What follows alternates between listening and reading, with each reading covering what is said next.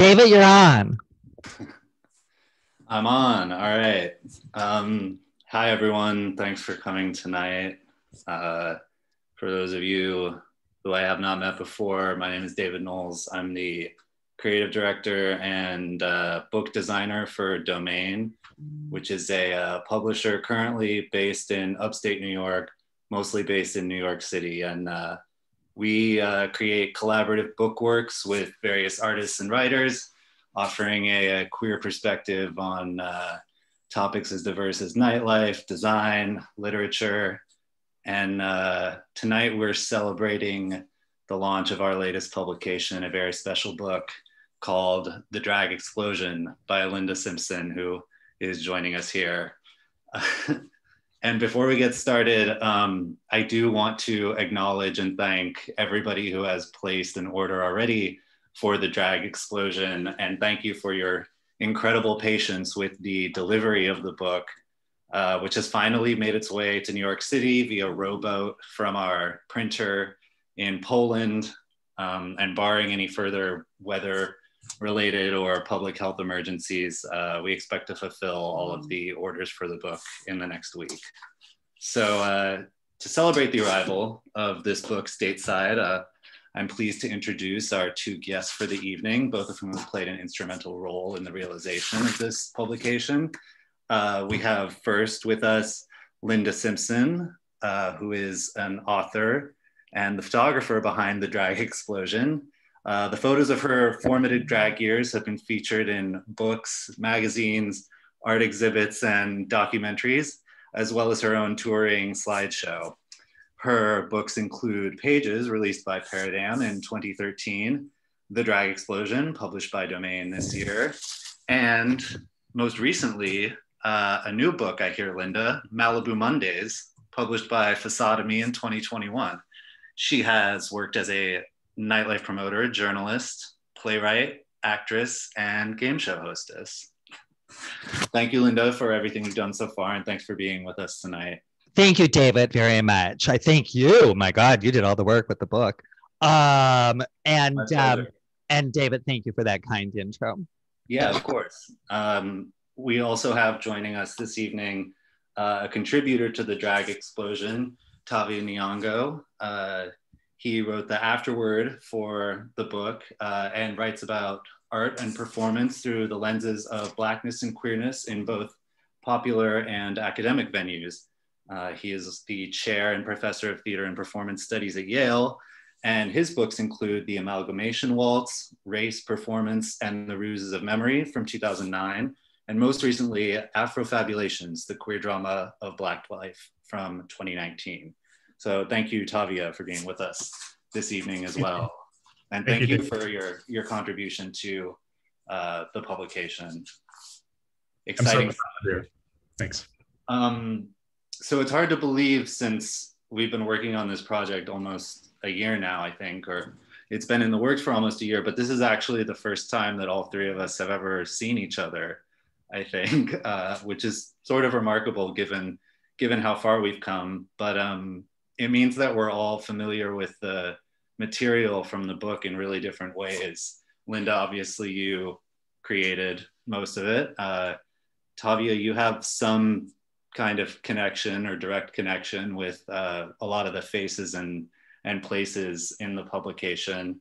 And I feel like I came to it almost as sort of an outsider or a stranger in a way, but was drawn to it nonetheless by some kind of shared energy or shared force. And I think part of the reason why I was able to cull this archive of almost 700 images down to what we have in the book is because I had this little bit of distance from everything. And I first learned about Linda's work from seeing the slideshow presentation of The Drag Explosion and seeing her give this presentation a couple of times. So I was familiar with the narrative that Linda told around her photography and the way that the images were knitted together. And I think that what I'd like to do today and what we've kind of set up here today is something like a rewriting or a different version of the Drag Explosion slideshow. And what I'd like to do is show a couple of images. And Tavia, I know that you have suggested a few, and I've thrown a few in to fill the gaps. But I'd like to take us through the book, essentially chapter by chapter, and look at a couple of images and get our reactions to them. And Linda, you can tell us the story of the Drag Explosion through our selections, and that's what we'll do. So I'll share my screen here. And David, you want to share your screen? I think I have to make you the host. All right. So I'm making you the host right now. And now you should be able to do it. Love hosting duties.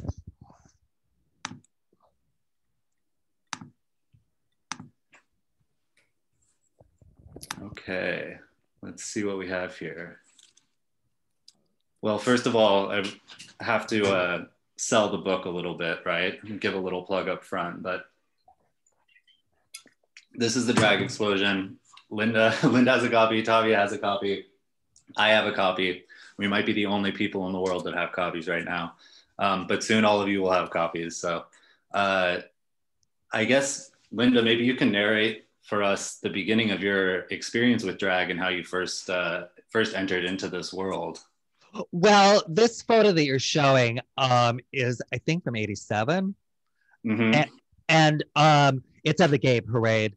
And that is about the time that I started doing drag. I was really fascinated by the East Village drag scene that was going pretty strong at that point. And so I decided to eventually join. This picture was of a float that I helped organize. And I actually, like I said, hadn't started doing drag yet. So that was kind of like a big deal for me to sort of like, you know, get involved in a scene that really spoke to me. I didn't realize actually that I wanted to do drag even at that point, but certainly this person who you're showing right now, Taboo, was instrumental in me getting involved with the scene. Taboo was already like a big star at the Pyramid Club and an artist, and then became a friend and was sort of my guide into entering the scene. I mean, I became friends with, you know, other people also in the East Village, but I think Taboo was like the most influential. And in my book, I say that. And these photos are from the book also, of course. And this photo is actually from 80, I can't remember all the dates, 88? This one, Tavia, you picked this one out, right? Yes, well, I picked it out as from, it's a Wigstock image, right? And it's on, it's on a spread with another photo of an ACT UP demonstration, and they both have the pink triangle. So right, yeah, there you go. I don't know if they're the same year, but they're in the same spread. Yeah. Well, the one from Wigstock was when Wigstock, you know, the annual drag event was still at Tompkins Square Park. And these guys who I all know, Adam and Matt in the middle and George, were all very involved with ACT UP at the time. And as you can tell by George's t-shirt and the sticker on Adam's t-shirt. And, you know, that was very prevalent back then because, you know, was the you know, peak moments of the AIDS crisis. And thank God, you know, for stuff like ACT UP and other organizations that were, you know, fighting back, and we're putting some spirit back into, or putting some spirit into like a resistance to what was going on. And so, you know, the picture, you know, was fun. I mean, they're dressing in drag, but of course it's reflective of, you know, a very serious and often dark time. And this one was I can't remember, it was ACT UP sponsored, but it was a protest down at City Hall. And I think the protest was just because, you know, no government institution, including New York City, was doing much to help combat AIDS. And if you'll notice, the person on the very, very left is cut off, but that's Keith Haring. And some of the other people immediately behind him were friends of his that had also come to the protest. Tavia, were you in New York City at this time? I first came, no, I moved to the city in 1995 after college. So, but I was certainly following what was happening in ACT UP, and I think occasionally coming down to the city for, well, actually the AIDS Dance-a-thon, that was sort of like our trip down to Connecticut, right? Where there was a one-time Madonna sighting. I can't remember which year that was. But oh my God, I was there at that one. Yeah. There we go. Yeah. Where was that? I can't remember. Somewhere on the West Side. I can't remember. It was a huge club. It was a very weird West Side club, and Madonna came out and said, "Thanks for coming," and then she left. Yeah, I was so curious, Tavia, because you wrote in your afterword for the Drag Explosion about encountering Linda's work from a young age in Connecticut. And I didn't realize, Linda, I know you worked on My Comrade, which, speaking of this, we have some images here from the publication, but Tavia, you said you got issues of My Comrade in Connecticut, and I didn't realize that something that was, seeing these like staple bound publications, that something like that would have a reach beyond New York City even. I like always imagined this as a like very localized publication or localized endeavor. Yeah, just to interject, My Comrade was a magazine I used to publish. It was an underground gay magazine. And that's why we wanted it. I was been texting with friends I was in Connecticut in college. I was at Wesleyan, and from 91 to 95. And I was texting today to try to figure out which friend brought copies of My Comrade to campus, but we think it was my friend Ben.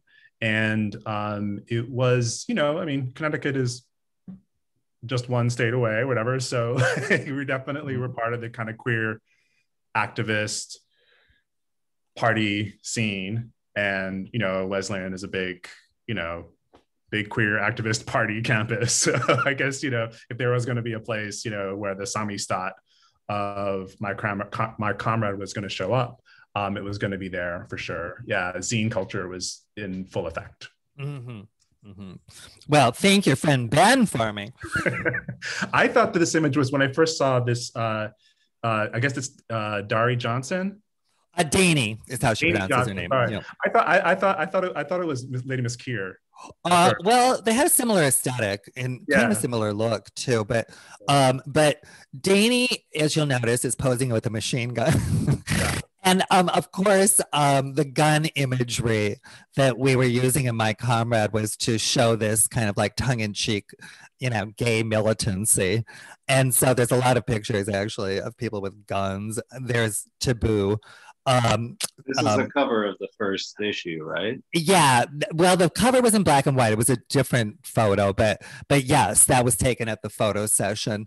And Taboo is holding a machine gun, a la Patty Hearst, who was in her Symbionese Liberation Army terrorist days. I wanted to ask you, Linda, a question, because I don't know if this is in the slideshow, but there's this amazing image of, I believe it's the inside of your East Village apartment with the Henry Connell installation. Yeah. Yeah, there it is. Is that the next image? Wow. This is so amazing. Just, like that you were living with My Comrade, like. Well, yeah, I was really committed.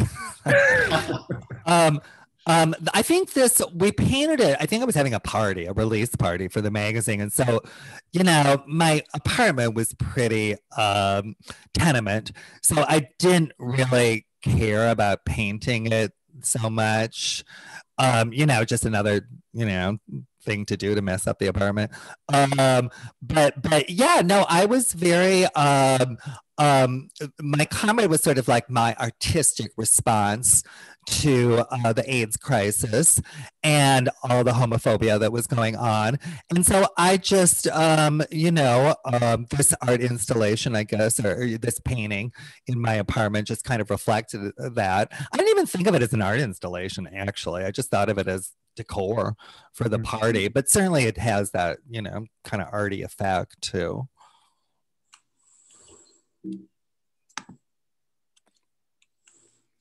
And you want me to talk about this one? This photo was at the pyramid.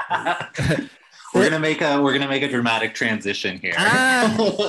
This photo was at the Pyramid Club, and Dimitri, who's the name of the go-go dancer, was on the bar, and that's actually RuPaul tipping Dimitri, and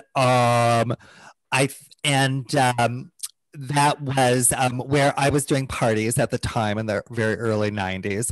The pyramid had been kind of like the headquarters of the goofy, kooky, new wave of drag in the 80s. And then I started at the very beginning of the 90s. And the pyramid by that time was a little bit in decline. But me and other people helped revive it. And that included, of course, having go-go dancers. And then RuPaul was just, part of the crowd at that point.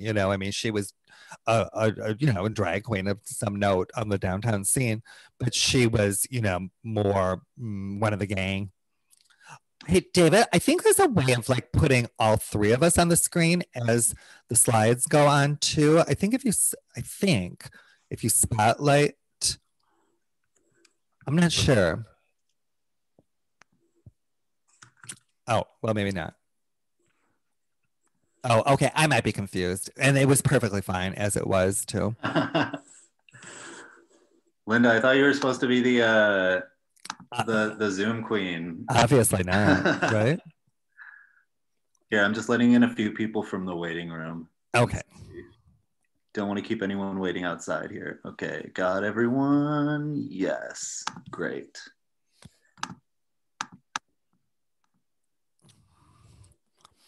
And well, if you're just joining us, this is a photo by me, Linda Simpson, from the Drag Explosion, the new photo book.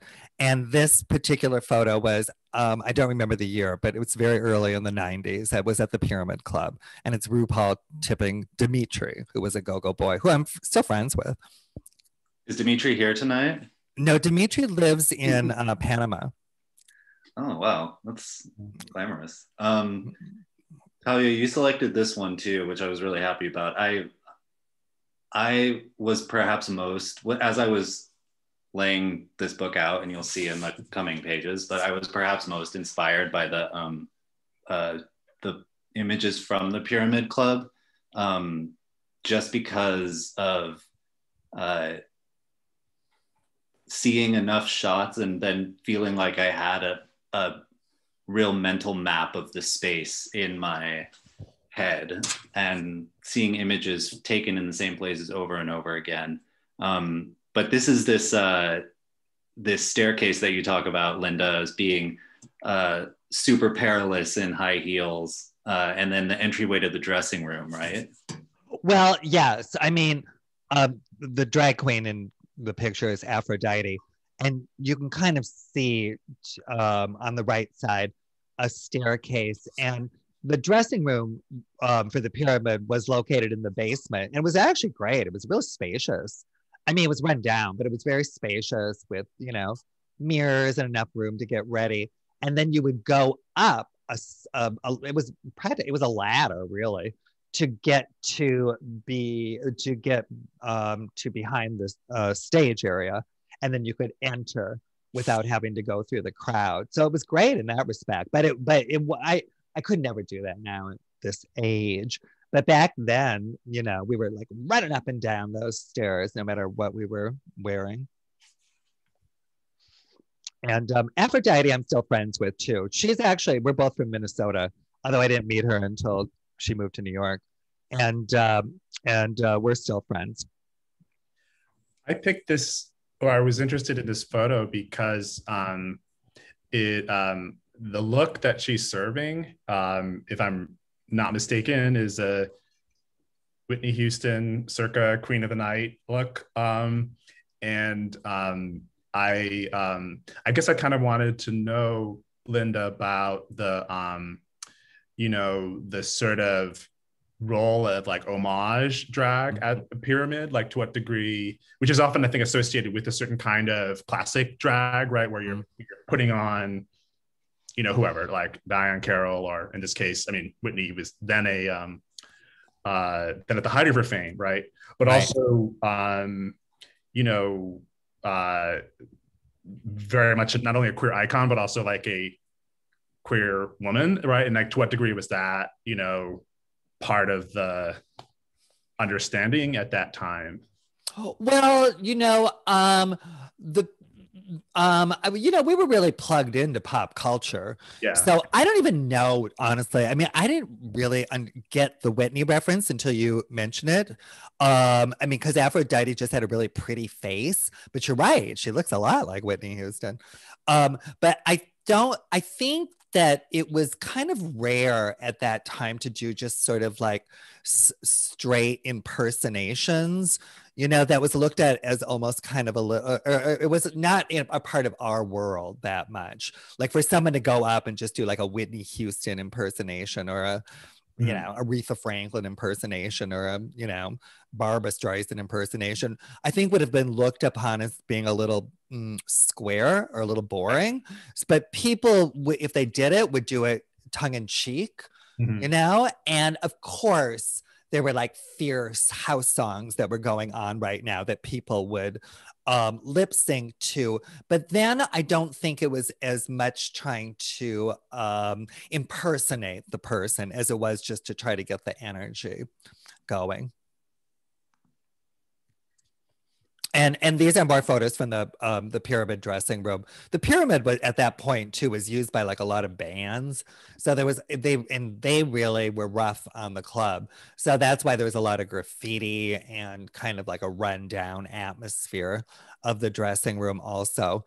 And the people on the left are Miss Guy and Michael T and Jojo Americo, and they were part of I can't remember. They did a show that night. And then on the right is RuPaul. And she had put up a curtain because she wanted a little privacy for changing.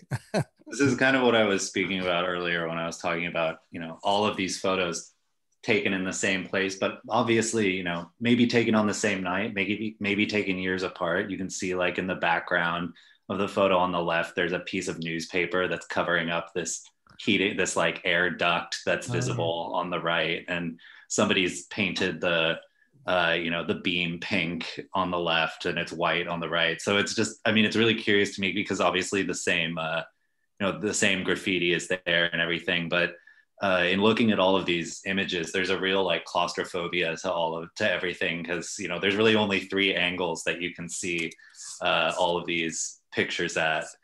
And then this one chair that gets a lot of use in the basement. Yes, David. Now, if you're just joining us, David, who was just talking, is the publisher and the designer of the book, and I think you did such a great job, David, of juxtaposing the photos, including this trio, and on top, this is again all from the Pyramid Club dressing room, and I guess there was like an old chair. So, probably someone dragged it off the street and set it down there. And then Liz and Paige are in the upper left-hand corner, and Coffee is in the green. And then Paige again, she had just castrated her plastic penis on stage, and that's why her skirt I have bloody. to say, of all of the characters and the figures in this book, Paige is definitely one that stands out and was indeed the subject of your 2013 book, your previous photo book. And it's just really one of those people that jumps out from the pages and is continuous through all of the chapters and through all of the. Well, yeah. And I think one of the reasons too, is you can tell she was gorgeous, you know what I mean? And so, it's like a modeling agency, the supermodels, you know what I mean, tend to stand out. Yeah. I mean, everyone was beautiful in their own way, of course. We're making another bit of a leap here from chapter to chapter. So the chapter that we were just talking about focused on your time at the Pyramid Club and the kind of the political agitprop orientation, let's say, of My Comrade magazine, which you published. There was a point at which you started working more as a nightlife promoter and working in larger scale clubs. Is that right? Yeah, it is. But besides that, I mean, I expanded beyond my like East Village, Right. you know, comfort zone. But besides that, I just enjoyed going out. So I was out a lot at the clubs. And this picture is from the Limelight, which was the headquarters of the club kids scene. And I wasn't a club kid, but I did enjoy, you know, the whole hubbubaloo that went on in that world, including, you know, great costuming and great looks. This is Kabuki on the left and then Kide on the right. And it was just very dazzling to, you know, see all these people that had, you know, committed themselves so much to the nightlife. And again, like cameras weren't that popular. So people were doing it to impress one another as opposed to just having their photo taken all night. Right. And this is Francine on top of Thaddeus. And this was at the Copacabana when it was over on 60th Street. I actually did want to ask specifically about photography because the status or the activity of photography in nightlife and in clubs has changed a lot, even since I've been going out. Like I would say by the time I, you know, reached the age where it was like appropriate for me to be like going to clubs, like photography was very, very in. And this is like, you know, we're talking like Miss Shapes era, like partying in New York, where it's like the whole point is to go out and get your picture taken. And obviously none of us are going out at all anymore, but for the time being. But prior to our current situation, the vibe inside of the clubs and the venues that I would go to was very strictly no photography and very like anti-image making, like you're there for the pure unmediated experience. And it sounds like that was kind of the case in the time that you were making these photos, but not necessarily because, you know, people were anti-photography, but just because it didn't occur to people to go out and bring a camera with them in the same way, or cameras weren't as ubiquitous, let's say. Right. Part of it too, you did have to, like, actually a lot of times cameras were scorned, especially at gay bars, because, you know, it just wasn't proper etiquette because people were in the closet, or, you know, having your photo taken at a gay bar, you know, could be bad for your reputation. So and at the clubs too, sometimes you know, camera usage was looked down upon, but I mostly just took pictures of friends. You know, very few of my photos were like paparazzi. So so I was sort of, you know, I think conscious of being respectful of people's boundaries. And but yeah, I wish I had taken more photos, honestly.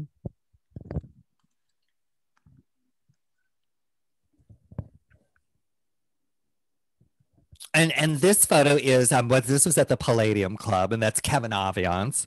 And Kevin was a big performer at the time, but also a participant in the club scene. She had a lot of like chart-topping dance songs. And Kevin's look was more gender fuck, you know, which was interesting because a lot of the drag queens, I think back then, wanted to look very girly. And Kevin was more about not, you know, necessarily wearing breasts or even a wig, and but, you know, being very flamboyant and costume oriented. Tavia, I see the picture behind you. Oh yeah.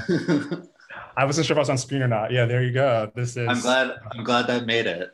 This was one of the gifts to Tavia for his writing of the afterward, is this photo of Kevin, which I really love as well. Can you see Tavia right now at this very moment, or you noticed before? Well, I saw it before, but I didn't say anything. Okay, later on we'll have to spotlight Tavia so we can see it. I will just,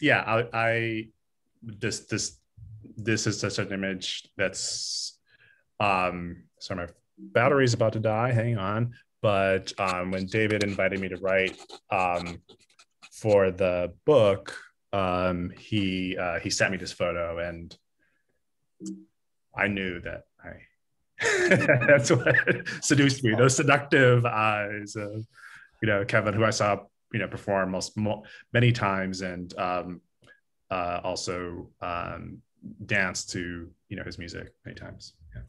Yeah. Exactly. I'm curious. What was your party life like in New York in the 90s when you moved down? Were you at the Palladium and the Limelight and these other haunts? Me, yeah. No, I definitely went to the Limelight. I may or may not have met a boyfriend of mine in the dark room of the Limelight. The Tunnel, Pyramid, the Warehouse in the Bronx, but also I think it was in Times Square for a while. Esquelita, Palladium, for sure. Yeah, I mean, that was the sort of peak. My proclivities to, and also when, like it's, I unfortunately, moved to New York right at the height of, Giuliani's clampdown on nightlife, right? So I kind of sort of witnessed that, but I had a couple of years, and actually I actually worked in nightlife. My first job after college was working for a nightlife promoter. I was Mark Berkeley's. I worked in his office. Oh my God! Yeah, Mark was the biggest gay party thrower at that point. It was a very weird sort of like the big Chelsea Queen experience. Right. Yeah. So. I did notice also only today, in fact, that I think this is the same photo booth as the Kevin Aviance. It is. Yeah, the photo booth that Kevin Aviance was posing in at the Palladium. And these are actually two people that I was familiar with before I even started working on the design of this book, because I'd seen Lena, who's the figure on the left, right? DJ in Fire Island. Yeah. Previously. Yeah. Lena, whose name at that point was Gerlina, and Candace Kane were like the big it girls of the nightlife scene, and they were very leggy, each of them, and this photo I think shows it. And they would wear extremely high heels and do runway modeling, dancing on the dance floor, and it was incredible. It was hypnotic. And that's Lady Bunny. Bunny is very, very happy with this photo because I'm sure. Well, she should be. It's a great photo. It is. And this is at Webster Hall. And I think Bunny was hosting a party. I don't know. But anyway, she spontaneously got down on the couch, which just happened to have this animal print throw. And I took a photo. And the rest is, documentary and history. I did notice there is a lot of recurring leopard print in the Drag Explosion book. Is there? It does. It pops up in a few places, and I like this photo because it's kind of like, this is finally getting home from the club, right? Yeah. As I remember it, my friend Lola and I were going home. I think we were coming from an after-hours club, and so this is dawn, and she was continuing on the trip, but they were dropping me off in front of my apartment building. I know that there was a period in the Drag Explosion and a role that television and being on TV played in the popularization of drag. And I picked out this photo because I think you were out shooting a cable TV series, right? Like a public access TV series in this image. Yeah, that's me on the left. And then Glenda Orgasm is on the right. And Glenda had a TV show, a public access TV show. And it was called, what was it called? Glenda Orgasm Show, I think. And but Glenda would go out and interview people. She did a lot of kind of thematic stuff, and would go. She hung out with Camelia Paglia, they were friends, and they went on tours and other various things. So Glenda was kind of like smart in her drag, and I think we were just kind of like focusing on the popularity of drag too. But we were in a tour bus as part of her filming. We actually were stuck in traffic at this point on Lower Broadway. This is my favorite thing to do on the day after I spend a night at the club too, is to go on an open top tour bus around New York.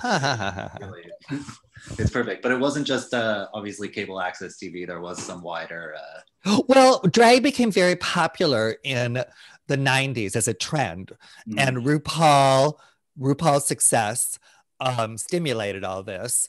And so all of a sudden TV talk shows, including the one pictured on the left, wanted drag queens because we were made for good television, because we were new and unfamiliar to the public and somewhat scandalous. And that's Bunny and me and Hedda Lettuce on a show called Real Sex. And then the photo on the right is Arsenio Hall had the hot fresh talk show at that time, the late night talk show. And RuPaul went on as a guest after she became a pop star.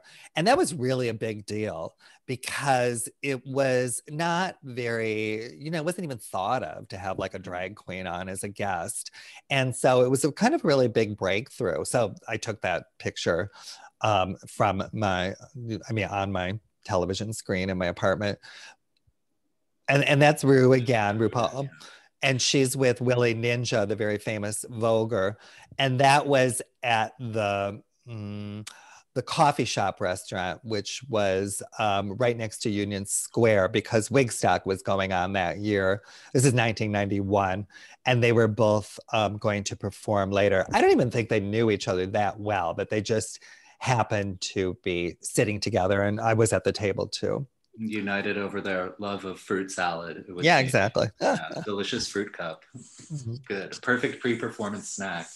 I know you just mentioned Wigstock, and I know this is an image from the first one. Right? I don't think it's the first, but it was one of the first. One. Yeah. Yeah, this was again when Wigstock was still in Tompkins Square Park. There used to be a band shell in the park that was permanent, and it was crumbling and falling apart, just like the whole park was, or the whole East Village was. And that's Bunny hosting.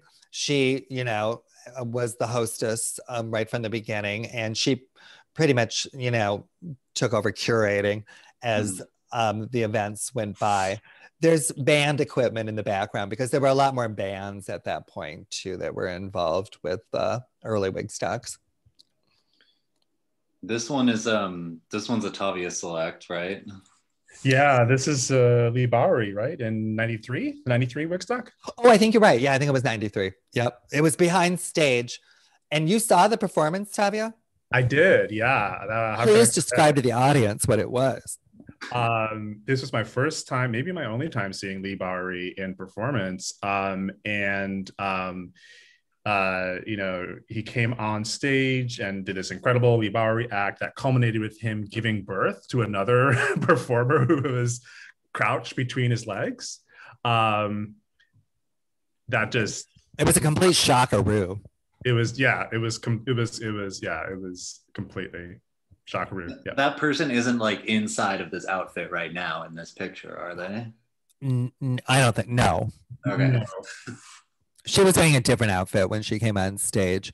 And Lee Bowery, who was Australian, actually lived in London. And so Lee would come over to New York once in a while and always cause like some big scene by racing around to the clubs. And then I think this was the only time I saw her perform also. But I certainly had seen Lee at the clubs. And I think in the book, I know in the book, there's another photo of Lee too. Here's one. Yeah, this is Wigstock at the Piers, correct? This is when Wigstock got big, and so bigger than the parks could accommodate. So it moved over to the West Side Piers, and this was behind stage. This is comedian, Barbara Patterson Lloyd. And her look was always very suburban on purpose. And as you can see, the West Side wasn't as manicured as it is now.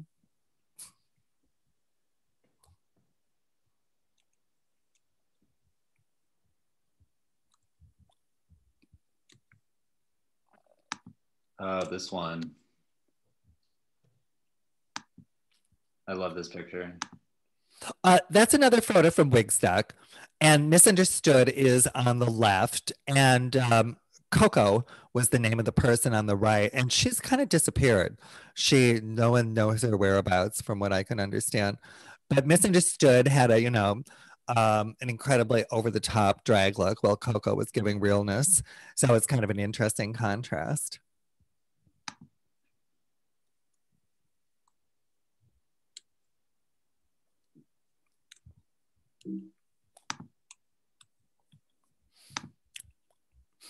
And this is Paige again. I was kind of surprised you picked this photo. David mentioned this earlier, but I really gave David what I thought was kind of like the best of my photos, which was a lot. It was a lot of photos. And then David narrowed it down to the 200. How many photos are in the book? 225 or something? Something like, no, there's like 400 of them in there. Oh, I should do an actual 400 count. there's 400 photos in the book?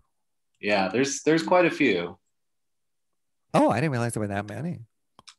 Are you sure, David?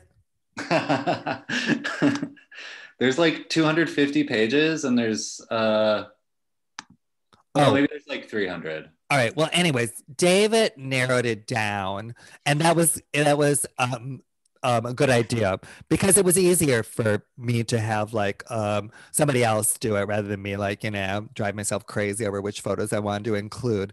And then David and I had back and forth, of course, about some of the photos. I suggested some that maybe he didn't pick initially. And then, but I was kind of surprised you chose that one, because I just thought it was like kind of an undeveloped photo. But I do love it. I'm glad you selected I like it. this one, and I like all of the images of Paige, really. And I mean, this is a photo that appears in the final chapter of the book, which really takes on a more mournful tone, I think, because it's about the end both of the drag explosion as like a cultural phenomenon, and then also the end of many like individuals' lives because of AIDS. So it's a sad note to end on, but there is hopeful elements, I think. And yeah, I just think that this one in particular this one really spoke to me. So. Mm-hmm. And this book, David mentioned earlier, I have another book called Pages, and it's all solo shots of Paige, but this one isn't even in that book. In terms of images that speak, like the one that spoke to me is the one you just showed, right, of Misunderstood and Coco, because this is, when I saw it, it struck me as an image that was, to me, this could have been taken like in 2020, right? Like there's a certain kind of timeless, like return, certain kind of elements in, in drag, and it's just, it was nice for me to kind of counterbalance that kind of like sort of like mournful elegiac tone towards the end of the book, with the sense that I think, Linda, you also bring, and you kind of say like this book is a gift to like the younger queens to kind of like, I don't know, like take a look, like reinvent, and see that they're in this, in this like beautiful historical pageant, which with this image, to me. Yeah, there's a lineage, definitely. I think that Misunderstood's makeup in this picture is actually, at the time when she was doing it, that was a little more unusual. And Coco's more naturalistic look was more popular, even among drag queens. And, now makeup has really evolved in the drag scene. Back then, I think the point was to look more girly, and now the point is to look more like a drag queen, and really have all these elements. It's like a checklist.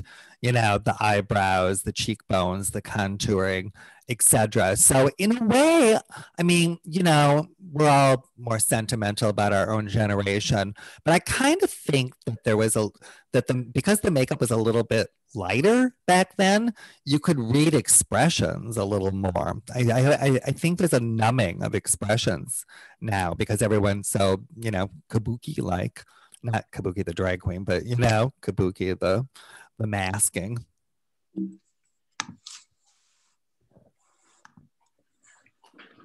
This also appears at the end of the book. I know Keith made an appearance in the beginning at the ACT UP rally, but this is a later shot, right? Yeah, both of those guys are named Keith, actually, and both of them died of AIDS. And of course, Keith Haring on the right was very famous. And I took that photo. I mean, it was kind of crass. I took it at Andy Warhol's memorial service at St. Patrick's, but I don't think he minded. But I probably was. That was a sort of a paparazzi shot. But it's a sad photo, of course, because it was I think Warhol meant a lot to him, and there was a lot of death going on at that time. I mean, it was interesting to finish the book on this note, because I do feel like there's a kind of, I mean, we were working on this in a year when there was just a lot of death around everywhere, and where the kind of culture that we were exploring in this publication is really just is itself dormant in a way. So it's kind of the feeling of completing this chapter in particular. There was some kind of strange vibrancy and strange vibe to it. And this was the final image for the book that we selected. And this is Mona Foote, who passed away recently. Yeah, Mona Foote, who was, who I knew from the pyramid mostly. But Nisham and I, that Mona's real name was Nisham. Nisham and I had stayed in each other's lives ever since. So it was very shocking when Mona died last year of COVID, of all things. And but this was her most famous look, I think, was the Wonder Woman get up. This was at Wigstock West. One year they did Wigstock in San Francisco, and it was in this big hall of some sort. There's one more queen who's not in the book. This is Tavia. Oh my God. Tavia turns completely red and runs out of the room. But where was this taken? This was taken at the Queer Alliance party. David asked me if I ever did drag, and I was like, well, yeah, I actually did drag. I was Octavia in college. My drag mother was Tristan Taormino, who went on to become a big lesbian sexpert. Oh yeah. So Tristan did that makeup, and that's my friend Matt, who was my date for what else, the Emerald City themed queer Alliance party. Oh my God, what a riot, huh? Well, I think the boots, the combat boots, are kind of an homage to the sort of my comrade aesthetic. There you go. Very nice. Did you enjoy yourself? Always, yeah. I was actually I remember now how intimidated everyone was on campus when Octavia came around. It's very different. And rightly so. Yeah. There's also a funny thing, Linda, you make this, it's a kind of a gentle read in the opening of the book where you talk about what queer theorists would have said about the East Village drag queen scene, right? So I actually I wrote my undergraduate thesis on drag ball scene. Oh, did you? Wow. I did, yeah. I just pulled it up here. I'll read the whole thing, of course. Art, history, and culture in New York City drag balls. So that's what I was doing when, I was up in Connecticut, was gleaning what I could from what was happening in. Oh, but that's fantastic. Oh my God. So you already had a knowledge by the time you got to New York too of like some of the major players. Although I think you were focusing on kind of a different scene actually than when it was happening downtown in many ways.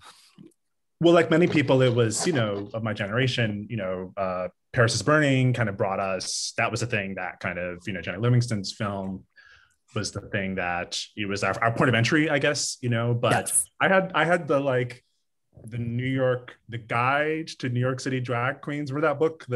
By Julian Fleischer. Yeah. So, I was definitely very aware and interested in what was happening downtown as well. Mm-hmm. David, are you done with the slideshow right now? I think so, yeah. Can you make me the host again? Yeah, for sure. I think if we have a couple minutes, we can take a few questions probably if anyone has anything burning that they'd like to say. Let me just switch this over back to Linda.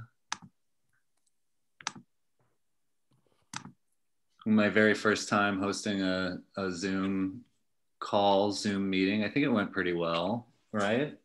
Yeah, but David, do you have to take down this slideshow? Oh yeah, here we go. Okay. Yes, thank you very much. Of course. Again, I think there were a few people that joined us late. I'm the voice that was talking about the photos, and this is the famous drag queen. What was your drag name again? Tell me. Hi. What was your drag name? Octavia. Octavia, yes, of course. All right. And then David is the publisher and the art director of the magazine, of the book.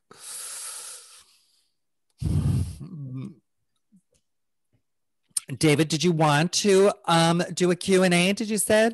Yeah, if anyone has any questions they want to ask or any particular images that they want to see again, or perhaps you want to ask how to order dozens of copies of the book. Well,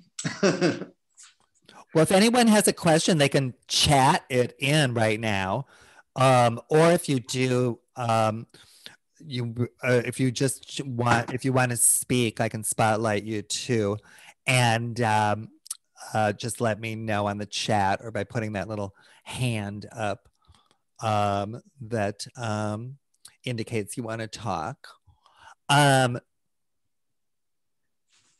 I should also mention too that the David and I became familiar with each other because of the publishers of my first book, Pages, and that's Sam and Elizabeth, who put together a publishing company called Peradam. So certainly they helped, start everything also. So I want to give them a shout out. I'm dropping the website of the press into the chat right now. So if you're interested in ordering a copy of The Drag Explosion, you can go there. Yeah, will you put up my website too, thedragexplosion.com? You got it. I have some information on there too. I mean, if you're interested. More images and more information at thedragexplosion.com. Right. And David, like David said, I do, this whole thing kind of like spawns too from a slideshow presentation I do of my photos that tells like the history of that era. And now this, of course, is the book version. I just have a question, just a quick one. We didn't get a chance to see it in the slide, but I noticed that there were a lot of images of someone named Eric. Well, how interesting you would ask about a hunky, nearly undressed guy. That's basically the question. His number. Right? Well, Eric was a friend of mine, I guess, and Eric, who's shown in the photos, was, he was of the streets. I think had a tough life. Um, and was interested in rapping. But he was very willing to pose. He liked posing, and he was very good looking. And so I took some photos of him. He enjoyed that, and he was very sexy too. So it was I've lost touch with Eric, and I hope that he's doing well wherever he is. But at the time we were in each other's lives quite a bit. Is that too vague? No, that's right. Well, we don't have a question, but we do have a comment that says the Domain Book website is so freaking cool. That's amazing. I get a lot of comments expressing the opposite. So, but I think it's great. I like it, but I think it's a little difficult to read sometimes. That's a popular sentiment also. I think people get confused because of the background. Did we have someone that wants to speak? Okay, here, I'm going to unmute you, okay? And just 1 second, replace spotlight. If you say so, try saying something now.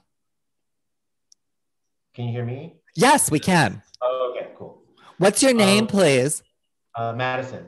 Where are you calling from, Madison? Richmond, Virginia. Oh, fantastic. Yes. She's a Southern belle. This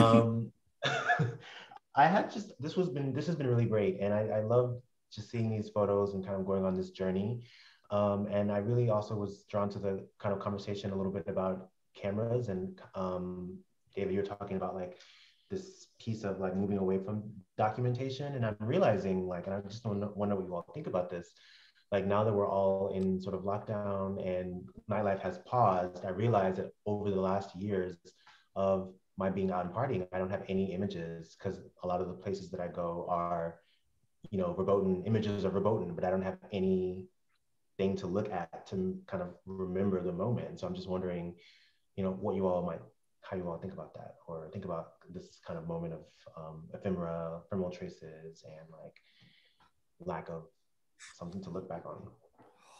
I think it's kind of I hear you. It's like a two-edged sword though, with with bringing out the cameras, because if you always have the camera with you, you're not living the moment. I mean, we all know that, so as sentimental as it is to look at the photos later, maybe it's better to have, the sweet memories.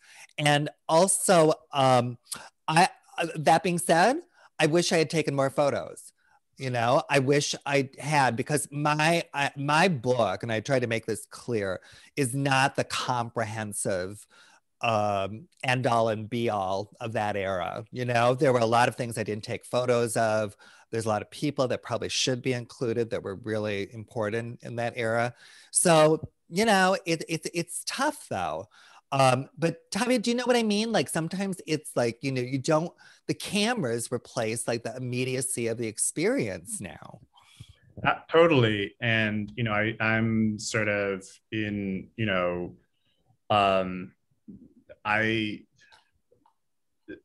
insofar as like I've continued to go out, like up until like the pandemic, I have been in a lot of these spaces that Madison is talking about, where the whole point, it's like you go out to like get away from cameras, right? And but then as a result, everything else, I think people do things like they do a lot of documenting of their looks and things though, like before they go out though, so like if you did want to have like a memory of like what your outfit was or something, like you still have that, like I do think that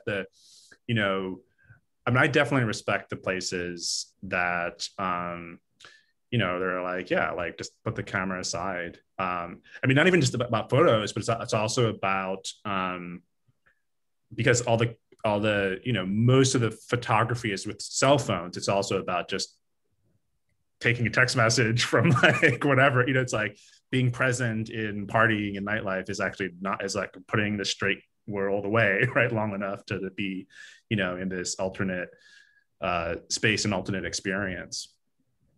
Well, that's part of the, yeah, with cameras too, I think people are a lot less, when cameras are around, a lot less prone to being spontaneous, maybe, about their naughty behavior, which is kind of like a bummer, because half the fun of going out is to be sort of, I have to say it would be it's difficult for me to imagine doing like designing a book like this or publishing a book like this based on contemporary material. There's one, I do have an aspiration or an ambition to publish a book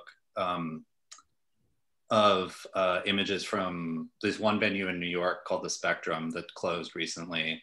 Which I feel like would be really, I think that could be successful because there is imagery from and surrounding that venue, but it seems like most of the images that come out of nightlife these days happen in these adjacent spaces, right? Like it's people's looks when they're getting ready to go out, or it's after, before, etc.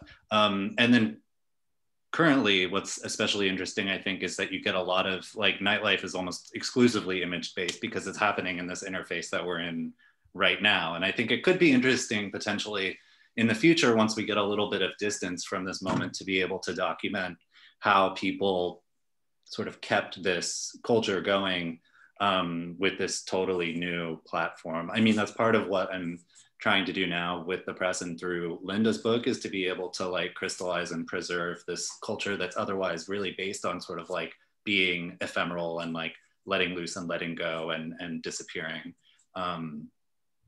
And to try to keep it alive to some degree while it's in this weird in-between state. So.